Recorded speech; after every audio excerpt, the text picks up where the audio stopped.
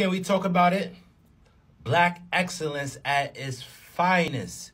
Black excellence at its finest. Can we shout out to this billionaire black man who is now the proud owner of BET, which has not been in black ownership since the last black billionaire that owned it, Robert Johnson. Can we talk about it? Madea got a network, y'all. Get ready for 24 hours of Madea. Madea goes to the movies. Madea goes to the store. Madea goes to the bootleg spot at 4 a.m. Can we talk about it? They done gave Tyler Perry a channel.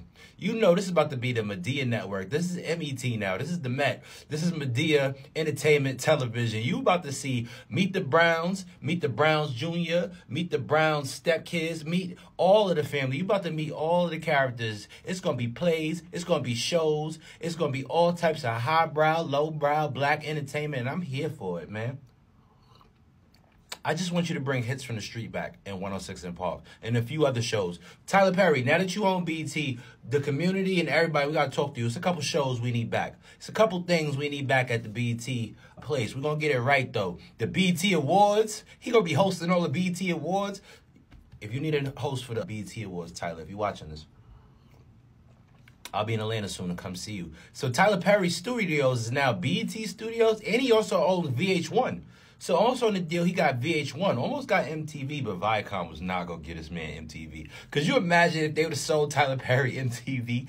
They would have freaked out. That's when the world's going on his head. But he got BET and VH1. So we haven't seen VH1 since whatever. So does he own Love and Hip Hop now?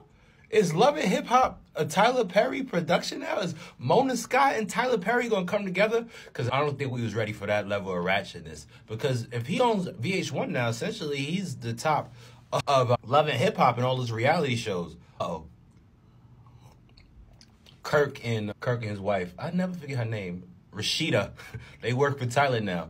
Everybody work for Tyler now. All black entertainment is going to flow through Tyler Perry and Madea. So you better get ready to get them Shamar Moore fake wigs. Y'all gonna be getting them fake wigs. Everybody on BET gonna get one of them Tyler Perry wigs that he gave from Fall of Grace. Because y'all know Tyler Perry loves a bad wig.